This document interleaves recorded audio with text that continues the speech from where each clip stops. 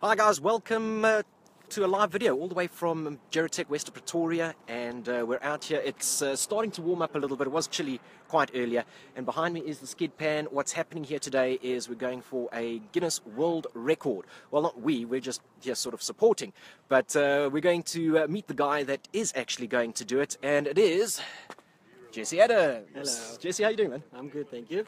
Well, everybody out there is now taking a look. What are we attempting here today? We are attempting to break the Guinness World Record for the longest vehicle drift. Current record is 144.126 kilometers, and we need to beat that.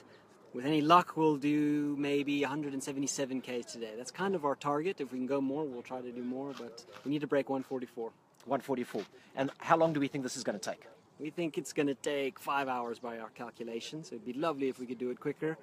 Depends on how many times I spin, things like that, but around 5 hours. We're looking at about 5 hours. Man, that's a long time to go. All right, well, going to keep this one fairly short and brief. Let's take a look at the car. I'm going to swing you guys around just so that all the signage comes out the right way around. All right, here we go. It is a 2017, so yes, our beautifully facelifted Toyota 86. And 2-litre naturally aspirated boxer motor, of course, Subaru derived, 147 kilowatts, 200 Newton meters. No major modifications to it. Jesse, what did we need to do to actually make this drift ready? All we've done, this car is totally standard. The only thing we've had to add is this.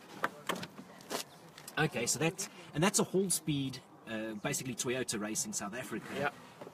Additional fuel tank. So you've got an additional, how many litres there now? 40 litres extra, on top of 50 from the standard tank, so about 90 litres. Because you got to do this non-stop. So Non-stop. No petrol brakes, no wee brakes, nothing. That's quite concerning. No bathroom breaks.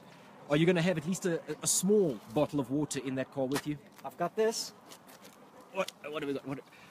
Look at this. The man is jacked. The man has a Camelback in here. A Camelback for water. I won't be using it too much, obviously, because I don't want to have to pee. And we've also got, in the door pocket, Super food. Dude, are those dog biscuits? They're broken up energy bars, actually, but I can reach them easily without taking my eyes off the road and just reach and grab and chow. Fantastic. All right, so good number of viewers here. Well, guys, welcome. Those of you just joining, this is Jesse Adams from Star Motoring. He's going to be attempting to break the Guinness World Record for the longest drift.